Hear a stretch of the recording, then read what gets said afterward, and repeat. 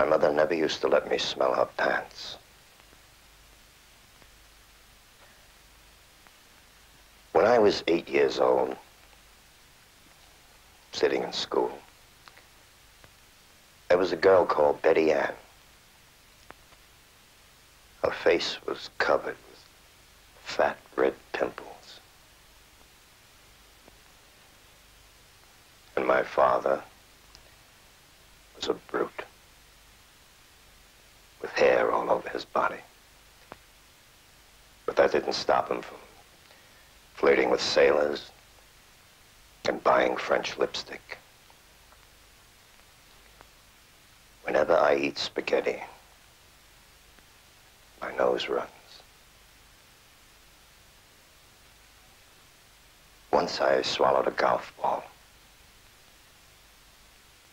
And that must have altered my mind, because my bowels became a major problem in my life.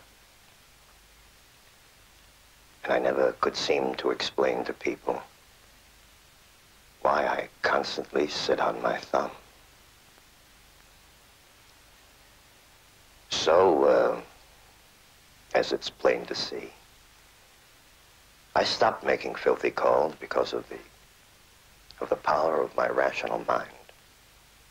I was able to think out my problem and understand why I wanted to call up pretty girls and say, dick-a-lick. Now, because I'm reasonable, I know that it's sick to say dick-a-lick, or even think of dick-a-lick, because I've thought it all out, and now I'm in control.